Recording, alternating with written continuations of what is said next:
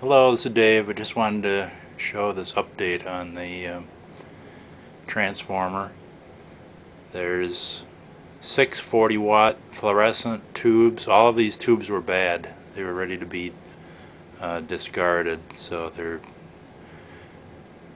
kind of dim, but it appears they're close to full brilliance. Those 2 lamps are 40-watt lamps. Everything is in series. It seems to work best if you try and match the loads in series. So this is as far as I've gotten from this morning. Microwave transformer stays relatively cool. I have no way to measure the current. The voltage to the microwave transformer is between 90 and 100 volts. I can control it with a variac, so I'm going to shut this down and show you how it powers up.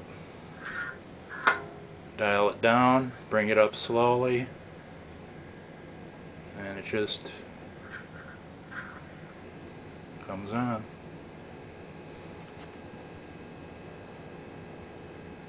That's about as high as I dare run the voltage. Anyway, just making some progress here. Thought some of you might be interested. The arc is barely perceptible on the spark plug. It's very, very small. Very quiet. That's it for now. Thanks for watching. Bye.